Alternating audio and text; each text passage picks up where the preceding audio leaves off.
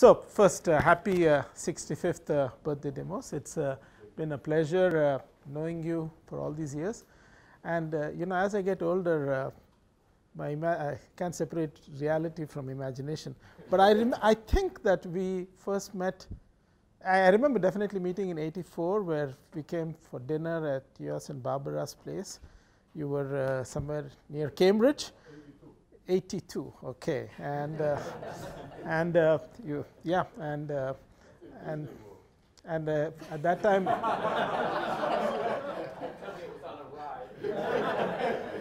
and at that time, Demos was in Alpha Tech, and I was wondering what on earth is Demos doing in Alpha Tech, okay, because he was a strong proponent of absolutely rigorous fundamental research and so on, and over the years I think that's what he stood for. So, and all his students have acquired all those genes, so that we can clearly see. So, pleasure, Demos, and wish you the very best. Okay, so Demos has done, I mean, many fundamental contributions, and you know, I just copied here some things which are somewhat relevant to what I'm going to talk about. So, basically everything that I'm going to say in some sense is touched upon that. Market-based approach, optimal resource, networks, distributed estimation, bandits. I'm going to say something about all of these things. Wireless communication, decentralized routing, information structures, etc., real time. So, my talk is somewhat covering these sorts of areas. Okay, so I'm going to talk of the work of my student Rahul Singh, who is now my first Ph.D. from A&M, by the way, who is now postdocing at MIT, and at A&M I have been working with Le Chez, who is a power systems person, and I've been foolishly venturing where angels fear to tread, which we will find out in a second. Okay, so two problems I'm going to talk about. One is optimal scheduling of unreliable networks with end-to-end deadlines. So, multi-hop networks with end-to-end deadlines, okay, and that's fundamentally a distributed problem, because you have to make decisions here, and they are somehow related to decisions further down, because you're interested in the end-to-end experience. Okay, and optimal pricing and scheduling of generators and loads, and both are stochastic distributed control problems. Both have a solution based on price, and they're from the thesis of Rahul. Okay, so let me first talk about multi-hop networks. So, here's a flow, okay, and there's another flow. They could even be multi-path flows, multiple flows, and every flow has an end-to-end deadline, okay. So, that means that I'm only going to give you credit for packets that make it within that time. Everything else does not count to throughput, okay. So, that's what I call timely throughput. This is the packet delivery meeting and hard end-to-end deadlines. Now, what about the constraints on the network? So, here is node I. I'll assume that node I has an average power constraint, which is a very strange word, but information theorists use it. Power itself is average, but we talk of average power, okay. Standard construct in information theory. And I'm going to, you can think of it at the power level, but I'll abstract it down to a packet level. I'll suppose that multi-packet transmissions are allowed. Each transmission takes 1 watt, so that the average number of packets that can be simultaneously transmitted by node I at time t is less than or equal to Ci. So, you can think of Ci as a power or average number of packets that you can simultaneously transmit. Think of it that way. Now, the links are unreliable, okay. So, when this packet gets transmitted, it may or may not make it there, and the probability that it will make it is Pij. By the way, can you hear me in the back? Okay, no, I can't, but I will. I will. Is this better? Okay, good. All right. Okay, so the probability of a packet being successful is Pij. All right, and we are not going to assume no interference, okay. These are all directional transmissions, which, by the way, has become important of late.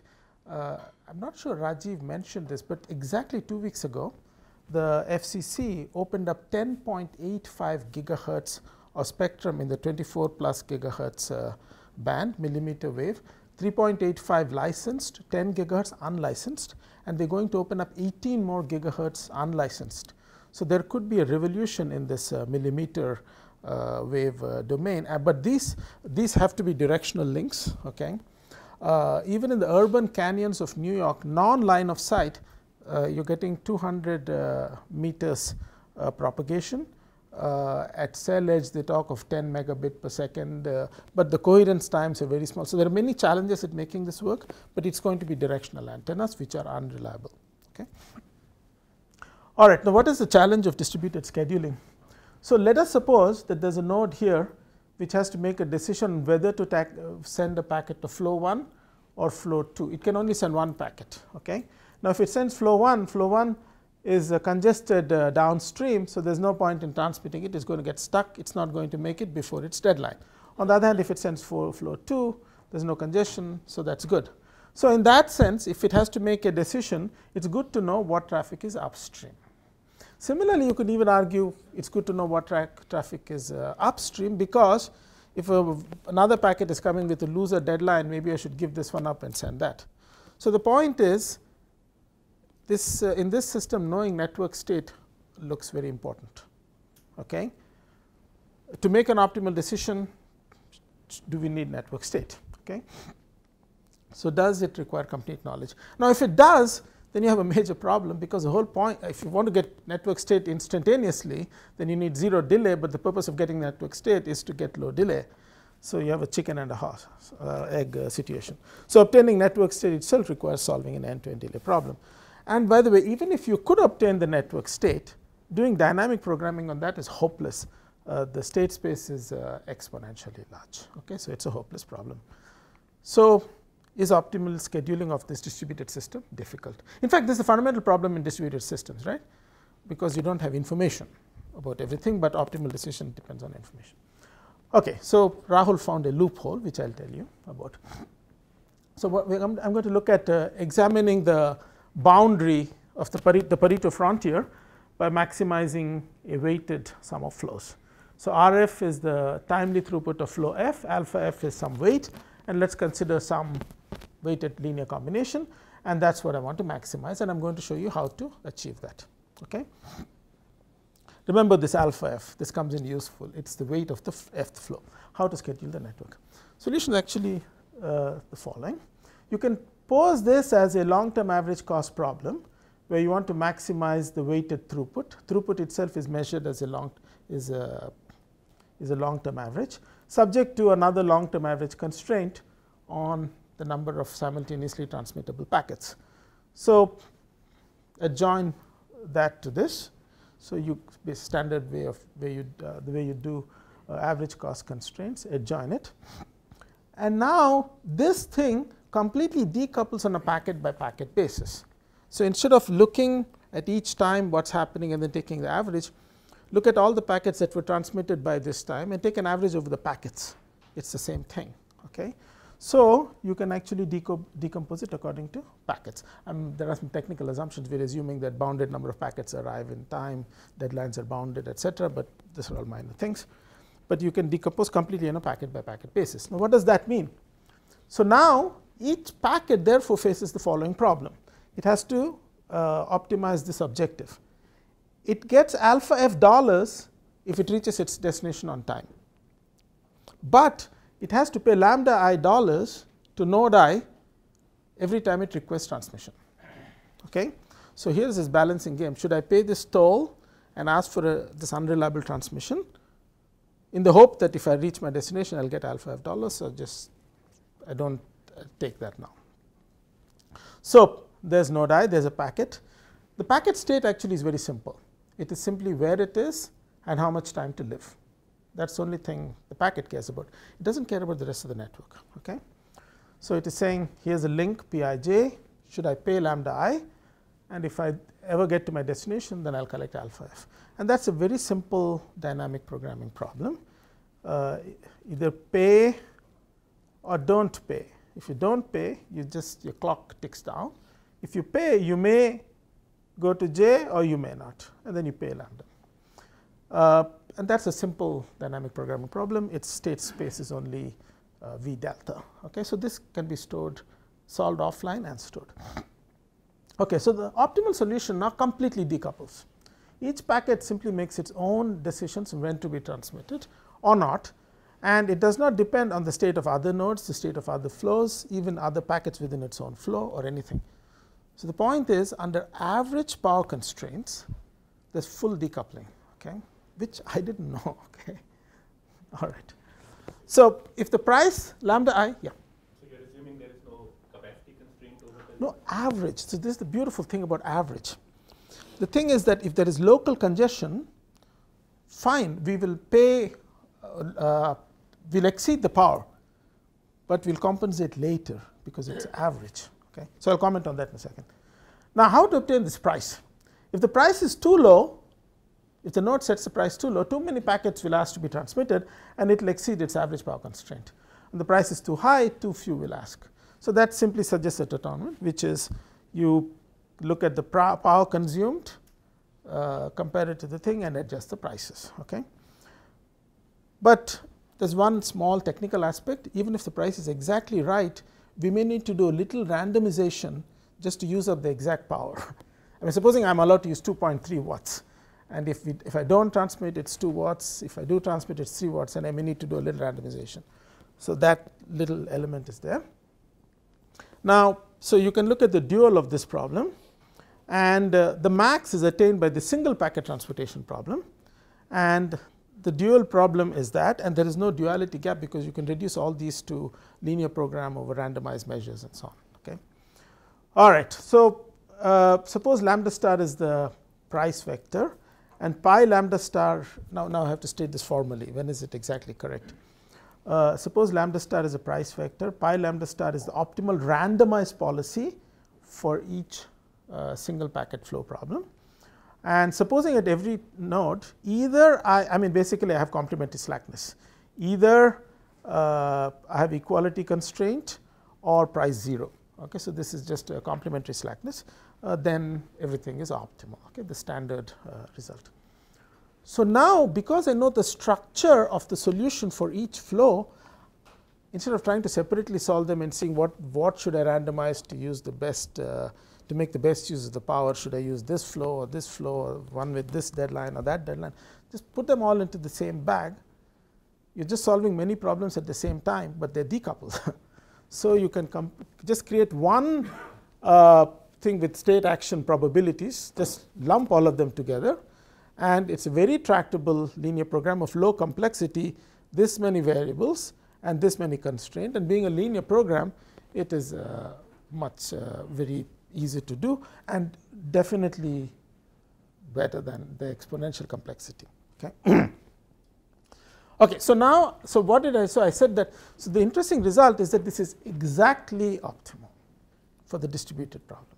There's no compromise, okay, because of average power constraint. Now supposing, now I go back to, I consider the problem where I have a peak power constraint. That is, I'm never allowed to transmit more than 10 packets at any given time. Then what should I do? So then we connect with another problem in which Demos has worked on, which is the bandit problem. So suppose node I can only transmit CI packets concurrently at most, okay, not on average. Then this is like the Bittle's the bandit problem, because you know that if you can pull multiple arms simultaneously, that's an intractable problem. But Whittle has shown that if you relax it so that on average you can pull 10 arms simultaneously, then under some indexability conditions and so on, then you can solve that optimally. And also that's near optimal as the number of arms increases, right? So same thing applies here, exactly the same thing. This policy is approximately 1 over square root n optimal as the capacity is scaled up. So basically it gives you, now the decisions are not independent because we're doing truncation. So previously under average they were independent, but here they're not. So now the coupling does come in, okay? Anyway, so the point, by the way, this is a very simple theory that you can actually calculate things, okay? So this is just to show you that you can put this in textbooks, okay? It's a textbook example, you can do calculations. and you can do computations. We've compared it with things like a back pressure with earliest deadline first and so on. And I want to make a comment about back pressure. So, back pressure is a fluid based approach, and the fluid based approach is good for throughput, but unless you take variances into account, you cannot handle delay. So, what we are doing is a stochastic Lagrangian. Okay. So, it is appropriate, I believe, for delay. So, back pressure is not. Okay. I mean, if it is good, it is a coincidence, but it is really the difference between law of large numbers and central limit theorem. So, you can compare it and so on and so forth. Okay. So, now I have not considered things here, contention, interference, coding and so on. In some technologies that may not be relevant, whatever, but there are other issues that one could think of from a research point of view. And I was going to mention this spectrum opportunity. So, this was announced just on July 14th, and I think actually it is a very liberal policy decision of the FCC in this case, because so much of unlicensed is being given off, and very next day the NSF also had an advanced wireless initiative. They announced $400 million of research, $50 million to build 4 medium scale city test beds. So, the cities are going to be competing, and then they are going to have some $350 of funny money add-ons to your proposals and so on for doing experimentations on these test beds. So, this is really going to take off hopefully in a large way. Okay, now I am going to wade into this problem of power systems and economics and so on, and I have this feeling that either I am doing something wrong, or I have got a lot of assumptions, or I am threading some needle or something, but we will find out. Okay. Okay, so let us think of this independent system operator problem in a static context. Let us say you have a generator and a load, and in between you have sitting this entity called an independent system operator. Now, this independent system operator has to balance supply and demand. Basically, you can store energy, supply has to equal demand at every given point in time essentially. And now, one way to solve this problem is generators and loads each bid their supply and demand curves. So, generator says you pay the price higher, I will produce more, load says price lower, I will demand more, and then the ISO, if they both bid their curves, the ISO will intersect both of them, find the right price, and that is optimal in many senses, okay, under appropriate assumptions and so on. Okay, so, this is the way you would solve the static problem. Now, the motivation is to, so I am interested in this problem of how to increase utilization of renewables. Okay. So, in the age of renewables, I mean in the traditional grid, demand is king. You can turn your air conditioner on and off any time, and the generation keeps up with your demand. Okay. And they can do that because these are controllable generations. Okay. But on the other hand, if you are going to use renewables, they are stochastic, you can't ramp them up or down, so demand cannot be king. So, we will want to reverse the paradigm, and we want to make demand adapt to supply, and that will require communication of prices and states and all kinds of things, smart grid, etc. But the basic idea is you want to match demand to generation. So, that is called demand response, and then you have renewables. Okay, so, think of the following context. Let us say you have many sources of generation, right? A nuclear power plant. Now, nuclear power plants, basically you can't ramp them up or down, they just keep generating power. So, cost of power may even become negative at night if you have too many nuclear power plants like in France. So, I think France pays Switzerland to take its power, pumps water up the Alps and sells the power to Germany in the daytime. Okay. So, that is nuclear power. Coal plants, you have a decision to make. Should you ramp it up at that point or ramp it up later? When should you turn it on or off? There are decisions you can make, or other plants, peaking plants and so on. Wind farms, it's stochastic. Okay. Hydro also is stochastic. So, that is on the generation side. On the load side, let us say that the biggest battery is your home. If I cool my home by 1 degree, that is a lot of thermal energy, right, and it stays there for a while. So, if I am thinking of it as an energy, buying energy, I can decide to buy energy in the morning and inertially thermally store it in my home, or I can buy it in the afternoon or whatever. So, there are many options for when to purchase energy. Commercial loads also may have different options, industrial loads may have different options, and storage services. I am not sure whether you need storage services, but because your homes are already huge storage, but if you do, let us say you have actually you may, if you have an EV charging station, the peak load to charge many cars is very high, so you may want a local battery. But then the question is, should you buy in the morning, sell in the afternoon, or sell in the morning, buy in the afternoon, whatever. There are many options. Okay, so you have all these agents, okay, and all of them have dynamic constraints like ramping, like thermal inertia, all these things.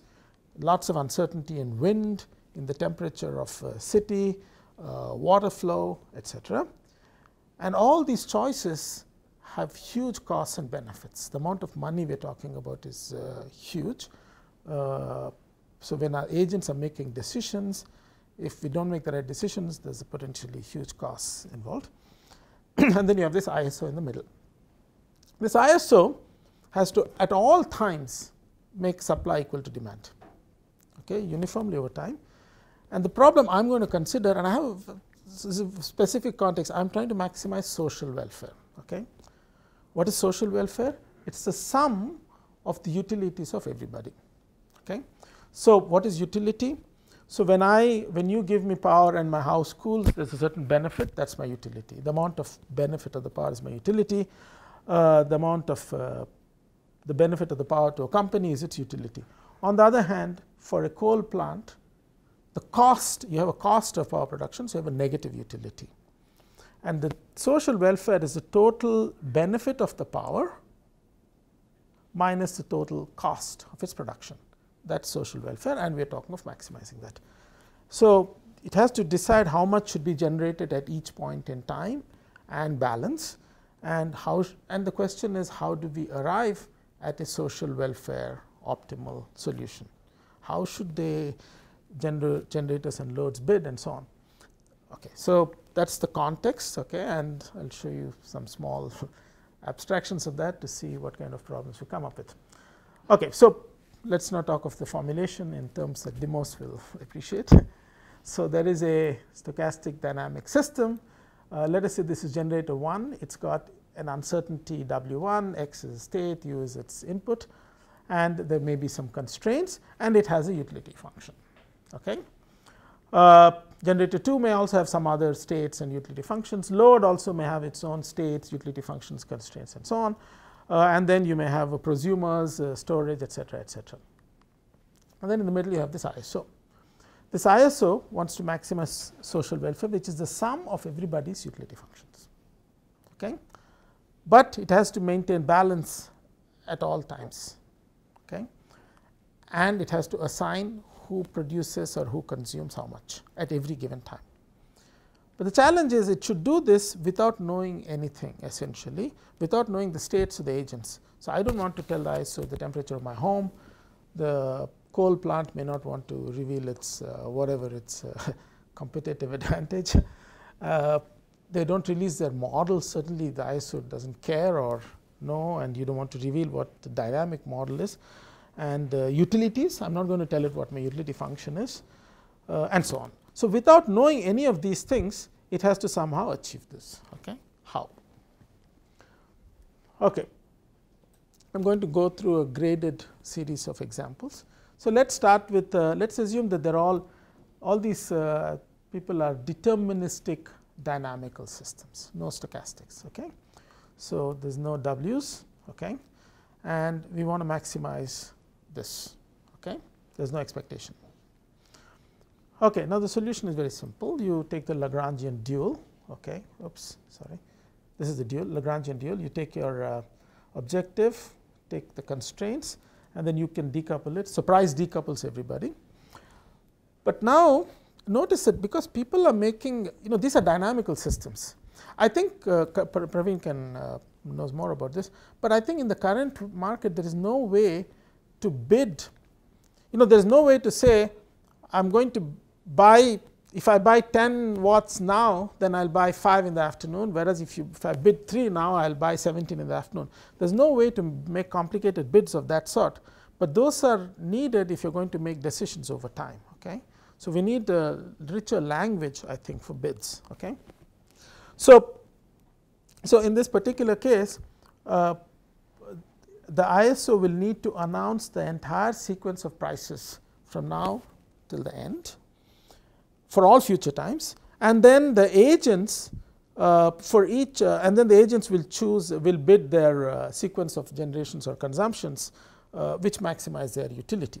So, the utility of the power minus the cost, okay, the joint thing. So, now the question is, how should the ISO choose this price sequence? So, it needs to solve this dual problem. So, it can use a subgradient iteration, and the subgradient is just the excess consumption function. So, in other words, if you are consuming too much, increase the price, consuming too little, decrease the price, and that gives a simple price iteration. And we will talk about this in a second. Actually, Praveen gave me a beautiful counter example and corrected something that I was saying. So, converges after weighted averaging under convexity and compactness and convexity assumptions. Okay, so convergence. So, here's a very nice example. Okay. So, this is modified version of Praveen's. Okay. You had a 2-stage, I am doing a 1-stage example. Think of the following example. So, let us say you have a generator whose generations are negative, okay, consumptions are positive in my terminology. So, this is the cost of power, $250 per watt, okay, that is the cost, that is the generator, and it can generate up to 1 watt. By the way, I am not sure this is the right way to handle it or not, but I can even throw in a carbon tax just to show you the possibilities. Okay. So, let us suppose that this generator also has to pay a carbon tax. Okay. The load, let us say this is the benefit to the load of power consumed, it can consume up to 2 watts, and this is its benefit. Then the social welfare problem is this plus this, which is that, subject to these constraints plus balance. Okay. Now, the optimal solution is price half, and the optimal generation is for the generator to generate 1 watt, the load to consume 1 watt. But this half dollar price is exactly the price at which the generator is indifferent to production or non-production. It meets its cost of production exactly. So, he does not care whether he produces or not. So, even if the ISO declares the optimal price half, the generator is indifferent to not producing or producing. So, he may say I am not going to produce, but this guy is saying at price half I am going to buy, but there is no balance. Okay. So, how can the ISO determine the correct price and the actually this is wrong. Even if the ISO knows the correct price, how can it determine the right allocations? Because every time this person is saying half, this person is saying 0 and he is saying 1, never balancing, right. So, there has been some beautiful advances in optimization theory. So, Gustafsson et al. Have this paper where they say average your past bids in a weighted average sense, okay. And this latest work says weighted average with more weight on the recent. Okay. So, you weight according to s to the theta, s is the time and theta is a positive exponent. Okay. Just take a weighted average of previous bids, and then this weighted average will converge to the right allocations, and in this particular example the prices will converge, the allocations will converge, everything is perfect. Okay. Okay, so the general result, if you want, is I think I don't know, this one of these may be carbon tax or something. Okay, there are some linear constraints and there are some nonlinear constraints, and I am even going to relax this balance to some linear constraints, and there are some convexity compactness assumptions, but not strict convexity. Okay, convexity compactness assumptions. Under strict convexity, some of those earlier problems of indifference will disappear. Okay. But under convexity they do not, but we do not need that, and then Slater's condition, and then this thing converges for this example. So, in the deterministic case, what is going to have to happen is the ISO announces a price, it broadcasts a price sequence for over a time interval to everybody, and then everybody replies back with their generations or consumptions. They do not need to disclose to each other. Okay, they just tell the ISO. And then the ISO iterates, doing this weighted averaging, okay, and then it will converge. How long? That is another issue. Okay, now let us move to the stochastic case, and I am going to look at the case where everybody has a common uncertainty. So, let us say I am in Texas, the temperature of Houston is very important, okay, and that affects essentially all of the consumption, generation, everything. It is a common uncertainty. Let us say everybody can measure the temperature of Houston, but it is uncertain. So, the uncertainty now is not indexed by the user, okay. But this common uncertainty is observed causally by everybody, okay. And you want to maximize this social welfare, with the expectation is taken over this common uncertainty. Okay. Now, let us just simplify life, and just assume that this uncertainty is discrete or even binary. So, every day wind is blowing or not blowing, blowing or not blowing. So, you start at day 0, day 1 it's blowing or not blowing, day 2 is blowing or not blowing, day 3 is blowing or not blowing. So, that is the stochastic system, and these are the uncertainties at each time, and a vertex is like a state. Okay. Now, we know that stationary policies are optimal, tree policies are optimal. Tree policies are actually a little bit finer than stationary, because stationary says if you are in this state, the policy depends on the state. Tree may say it not only depends on the state, but how you got there. Okay. So, but anyway, it does not matter. So, the tree policy is to choose an action for each vertex. Okay. So, the optimization problem can then be written as a probability distribution over the nodes of the tree, and you want to do balancing. And under the right convexity, convexity, compactness assumptions, exactly the same thing happens. So, now what needs to happen is that at time 0, right at the beginning, the ISO will announce prices for all nodes in this tree, and then everybody will bid for all nodes in the tree. So, they will say if it did not blow yesterday, the wind and the temperature is high tomorrow, and blah blah blah, then it is the consumption. So, they have to tell you for each node, okay, which raises huge complexity issues. And then, but it only needs to be done in the beginning. In the beginning, at time 0, they need to do it just once. After that, you just implement, okay, because we are all observing the same uncertainty, which is important. But this is hugely complex. This is exponential, large, even in the binary case, let alone the uncountable noise case. Okay. But anyway, that is the theoretical result. Okay, it converges. Now, let us move to private uncertainties. Things get more complicated, as all of Demus's students know. So, private uncertainties now, by the way, I am going to consider the case where all uncertainties are independent. I do not want to mix, I can do all that, but let us keep it simple. Let us suppose that everybody has an independent private uncertainty. Okay. And the goal is to maximize the social welfare now over the product measure. Okay. Now, the same result can be applied, okay, under some assumptions. Let us see what those are. So, at time 0, we are sitting out there.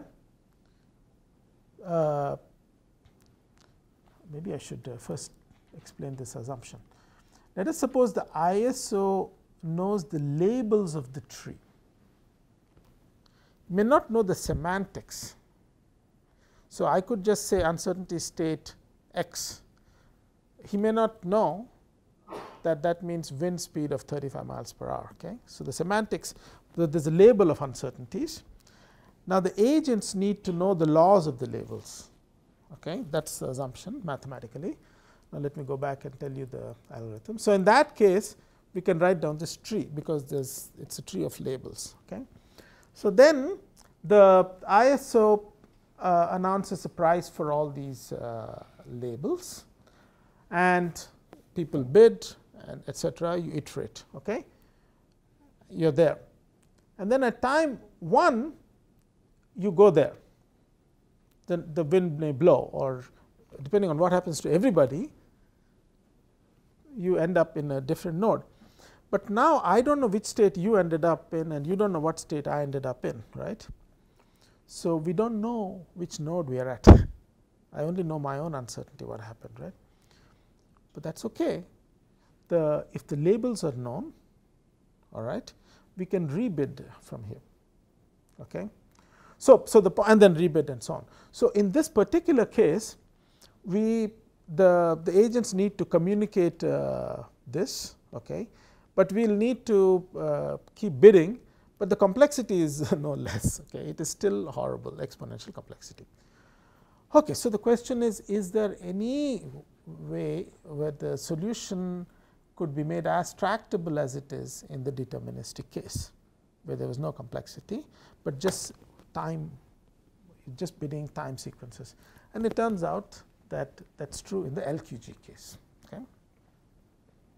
Now, I asked my colleague LQG, is that okay? Passes, he said, yeah, we use LQG, linear systems all the time and so on. Now, we get into a modeling situation. To what extent can you model things as linear? To what extent can you model constraints as quadratics with high cost? To what extent can you model noise as Gaussian? That's a separate thing. I'm telling you theoretical result, but there may be some possibility. Okay, so we're going to talk of multiple linear quadratic Gaussian systems. Which, by the way, if you don't have this notion of price and all this, then you can get into this Witzenhausen domain, right? Witzenhausen showed that if you don't know or don't have memory, then the whole problem is intractable, correct? So, if what I'm doing affects you, but you don't know what I did, then the problem is intractable, even in a simple two-stage setting, right? Here, that's certainly true in spades, because you have so many generators, all with their private states and so on. Okay. So, it assumed that we have a bunch of LQG systems, standard assumptions, okay, all the positive definiteness of the cost function, and then you want to maximize the sum of all these quadratics. Okay. Now, the solution, because of certainty equivalence, this thing completely collapses. The bidding procedure simplifies completely, and in fact, the following result is optimal. At each time, not in the big, so in a deterministic setting, I have to do this bid price iteration only once in the beginning at time 0. Now, I have to repeat at each time. Okay. So, at each time, I do a sequence of bids. Okay. And the sequence of bids are, I announce prices for all future times, and that's adjusted simply based on driving the excess consumption towards 0. And the generators or loads respond with the optimal solution. They also have to respond with a sequence, not a stochastic process. So, this price is not a stochastic process now. I mean, it's a stochastic process because the state was random, but conditionally it's deterministic. Okay? And these guys are also conditionally deterministic. They need to solve only the deterministic linear quadratic problem. There's no noise, okay? There's no expectation. There's a quadratic function plus the cost of price, which is linear, cost of energy, which is linear. And we need to do an adequate number of iterations at each stage to converge, which is Demos's point. How long does it take? Okay. So, the solution then is the following. At time t, this ISO announces future prices from t to capital T to everybody, broadcast. These all respond back with generations consumptions, and you keep iterating that and so on. Now, this theory can be extended to include other linear constraints. There is no hassle. Every linear constraint has a Lagrange multiplier, which you can think of as locational marginal prices or whatever. So, for example, if you have DC power flow equations, which is basically an approximation which is linear, okay, you can incorporate that. So, you can take into account the Kirchhoff's laws, if you will, of transmission and so on, or approximations of that and so on. So, we can incorporate linear constraints and so on. Okay, so how should I evaluate this? And this is where I'm confused. Okay. So, let me start with the simple question. With 15-minute intervals, is such an iterative bidding feasible? Okay, let us say that we're bidding 15 minutes ahead. Can we carry out this determinant quickly? If it's a reasonable number of iterations, may be feasible with a communication computation infrastructure, maybe with 5G. Okay. All right. Now, question of price exploration, okay, or actually generation consumption exploration, because even if I know the correct prices, I also will have to explore to determine the right allocations. Okay. So, something like this Gustafsson is needed. Okay. Is that the minimal amount needed? I don't know. Okay. Now, the thing is that once you announce prices, you're already leaking some information about each other, right? But that's unavoidable. and price exploration may leak further information. Okay. Now, question, is there a better alternative to get to optimal social welfare? Okay. I don't know. Should we get to social welfare? I don't know. Okay. Now, leakage of information, I don't know. Okay. Now, I want to address this question that Praveen is raising. Maybe I am using a different adjective. Now, here I am assuming implicitly that everybody is a price taker. That is, once I tell the price, at each stage they take that to be the truth, that will be the price, and respond honestly with their bids, right. So, they are price takers. Now, but why can they lie? Or to put it another way, they can even respond back by optimizing over a different sigma algebra or something like that, you know. So, I am going to lump all of that as strategic considerations where, or they are doing something, whatever price you are, but you know, if I tell you that if I fix the price, right, and I tell you that I am going to hold you to the allocation that you have bid for, then it is not clear why you would want to lie. Okay. So, this is still ongoing work, okay, the strategic aspect, but here is the thought. Imagine there are two, just one generator, one consumption, one consumer, okay, and what incentive is there for the load to lie? Well, let us assume that the generator is telling the truth. So, think initially of a Nash equilibrium context, generator is telling the truth, should the load lie? Now, supposing the load lies and it converges to a price lesser than the correct price. The only way it could converge to a price lesser than the correct price is if the load has underbid. But now, in the ISO context, the ISO is going to hold the load to that consumption. Therefore, the net effect will be that the load will be buying a reduced amount of price of power at a reduced price, and that does not benefit it. Okay. So, I do not know. So, I am wondering whether this can be extended in a larger, by the way, and this Nash equilibrium can also, you can make it for every group of agents under some convexity assumptions. So, maybe there may be some way of approaching this strategic thing, I do not know. Okay. Of course, and by the way, this is just there are many economic and power issues, line limits, line losses, equations, security constraint, OPF and so on. Okay. So, that is all I want to say. And I just want to wish Demos and Barbara all the best in the coming years and decades. Thank you.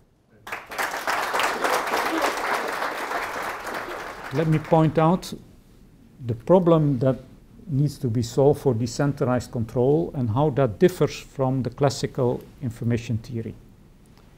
The channel that we will have has memory and dynamics.